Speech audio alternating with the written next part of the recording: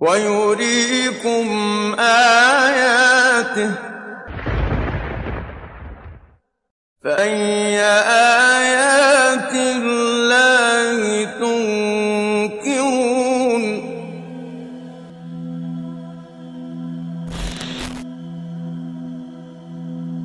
Have you ever wondered why bees construct hexagonal honeycombs rather octagonal or pentagonal? Mathematicians were looking for the answer to this question, and they reached to an interesting conclusion. A hexagon is the most appropriate geometric form for the maximum use of a given area. None of the other shapes fit together perfectly to provide more usable area and consume less amount of wax for construction of a comb. The bee's honeycomb is an amazing piece of engineering, but why have they evolved to produce this hexagonal pattern? Well, actually, they don't have too many choices. If you try to put pentagons together, for example, they just don't fit together nicely, or circles leave lots of little gaps. If they want to produce a network of regular shapes which fit together neatly, then you've really only got three options. You can do equilateral triangles, or you could do squares, or you can do the bee's hexagons. But why of those three does the bee choose the hexagons? Well, it turns out that the triangles actually use much more wax than any of the other shapes. Squares are a little better, but it's the hexagons which use the least amount of wax. It's a solution that was only mathematically proven a few years ago. So the bees use the most appropriate form possible. The method used in construction of honeycomb is also very amazing. Bees start the construction of the hive from 2 or 3 different places and weave the honeycomb simultaneously in 2 or 3 strings. They start from different places. The bees, great in number, construct identical hexagons and then weave the honeycomb by combining these together and meeting in the middle. The junction points of the hexagons are assembled so deftly that no defect can be found in the structure of honeycomb. Look at it's perfect. Yeah. Hexagons here.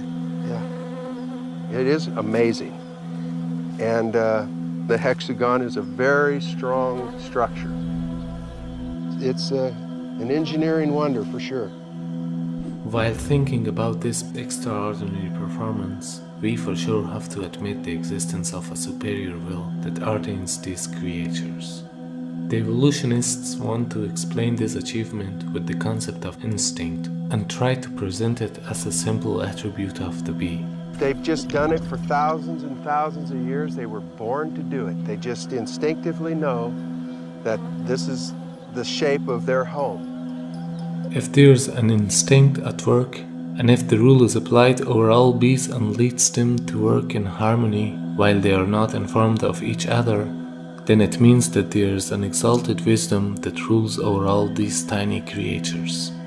Or in other words, the creator of these tiny creatures inspired them with what they have to do. And this fact was declared in Quran 14 centuries ago. وَأَوْحَى رَبُّكَ إِلَى النَّحْلِ أَنِ اتَّخِذِي مِنَ الْجِبَالِ بُيُوتًا وَمِنَ الشَّجَرِ وَمِمَّا يَعْرِشُونَ ثُمَّ كُلِي مِن كُلِّ الثَّمَرَاتِ فَاسْلُكِي سُبُلَ رَبِّكِ ذُلُلًا يَخْرُجُ مِن بُطُونِهَا شَرَابٌ مُخْتَلِفٌ أَلْوَانُهُ فِيهِ شِفَاءٌ لِلنَّاسِ إِنَّ فِي ذَلِكَ لَآيَةً لِقَوْمٍ يَتَفَكَّرُونَ. Furthermore, the worker bees, those who gather pollen and make honey, are actually all females. The male bees do not make honey. This was only known recently. However, the mentioning verses pointed out to this fact 14 centuries ago. The Arabic words kulli, fasluki, and butuneha are all in female forms, whereas the male forms of these words are kul, fasluk, and butunehim. So by using the female moods of these words, Allah subhanahu wa ta'ala informs us that the worker bees are the female ones. Moreover, these verses pointed to another recent discovery.